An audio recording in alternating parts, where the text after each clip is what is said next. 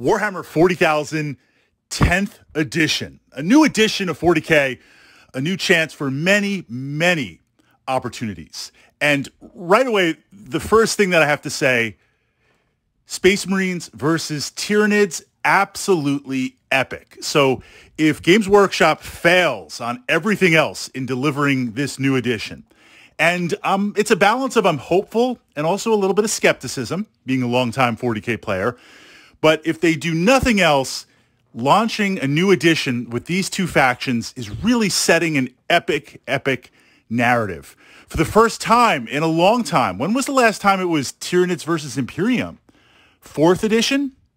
But for the first time, it's not chaos. And I love chaos, right? I'm a chaos player myself, but chaos versus Imperium, that story has been sold and recycled so many times. To bring in Tyranids and set the stage for that, because think about that framework, think about that narrative. Imperium versus Tyranids, that's going to be a final showdown as they make their way towards the Golden Throne. First question, we've got Primaris, we've got Primarchs. Is the Emperor in some form going to return for this final battle? Second to this, so if you're an Imperium player, that's awesome. If you're a Tyranid player, that's awesome.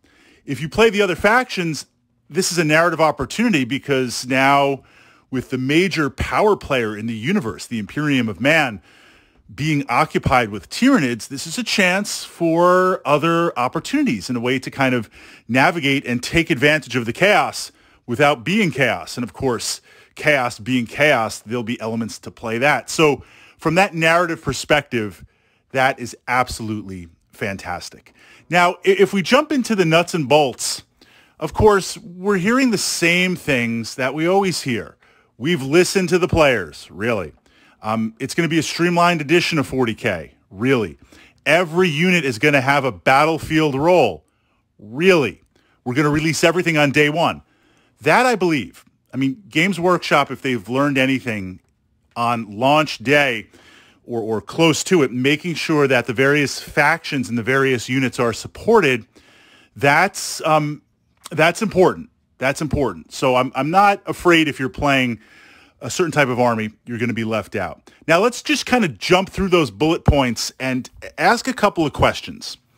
The first thing, when I've been watching the trailer videos, where this is going to be a streamlined, quick play edition of 40K, and that doesn't necessarily mean simplified. It means there is a lot of bookkeeping, there is a lot of accounting, there's a lot of stuff to remember for 40K, where I feel personally, if we compare it to other editions, yes, I want some evolution, but I feel like Games Workshop, they're not going to balance anything. So we have these various factions, we have these units, and I sympathize with that. This is one of the things that makes 40K so great compared to other wargaming systems is, think about like this decision tree. You've got the various factions of 40K. It's called them the various armies. Then on top of that, you have dozens and dozens of units per faction.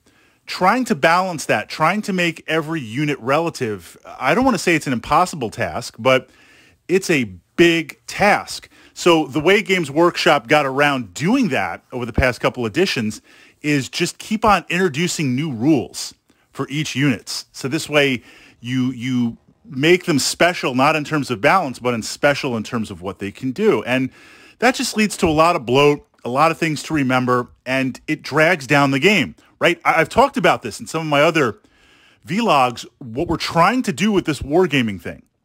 Building, painting, collecting, having some awesome terrain, taking time away to play this game. You and I, we're trying to create that narrative. If I'm standing on that hill fighting off Tyranids, I'm physically there. If I'm commanding my armies, I'm present on the tabletop, on that miniature battlefield. So immersion is key. Anything that pulls me away from the immersion, from that epic moment, that's a game killer. Right? Imagine if I have a group of Terminators and I'm holding the center and Tyranids are just flooding in, right? And it's a question of, we're not going to survive this. We never were. We went to battle knowing that. But all that matters is that a few stood against many. And I have that narrative, and I say to myself, can I survive 3 or 4 turns in the center of this table against the Tyranid horde? And the Tyranids attack, and we go into the assault, and now, well, wait, what are the rules? Can I use this power? Can this happen? What do the Tyranids do? You've got a mixed unit. How does that work? That pulls you out of the immersion.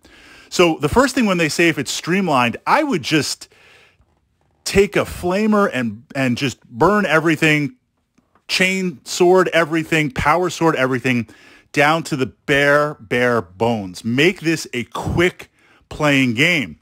Games Workshop, please don't do the usual where you reset everything and make it streamlined, make it a little simplified. Now you've just you've reset the clock, right? You've reset that clock where now you're going to add stuff on and add bloat, and then we'll be at the end of a new edition where it's essentially unplayable. Really make this streamlined. Make this quick play, especially as armies get larger and larger and larger. Quick play does not mean simplified. You want an example of a quick playing war game? Go check out God Tier. The rules were built from the ground up. It's got multiple elements of it, multiple elements of immersion, multiple units. It's a fantastic game. It is possible. You can keep the core 40K mechanics that we all know and streamline that. So that's the first thing I'm looking at. The perfect example that comes to mind, I'm going to pull from the board gaming arena, Descent First Edition. Descent First Edition back in the day was a dungeon crawler that was very complex and was an overlord system, right? You go against the party, the overlord controls the monsters, the trap, the dungeon. It was a fantastic game, but it was like Twilight Imperium. You played this game with your friends all day on a Saturday, and that was a lot of fun. It worked, but it required a lot of heavy lifting. When Fantasy Flight Games released Descent 2nd Edition, they kept the mechanics but streamlined it so much that an adventure, a mission, could play in about an hour and a half. That means more playability on the table. So I say that within the framework in that you can have an edition that's streamlined. It doesn't necessarily mean simple. So I'm really hoping Games Workshop will deliver on that. Now, let's talk about other armies. Every edition, and I don't fault GW for this, every edition Space Marines, they are the win. They are the focus. They are the center, right? GW has done that meta. They've crunched the numbers.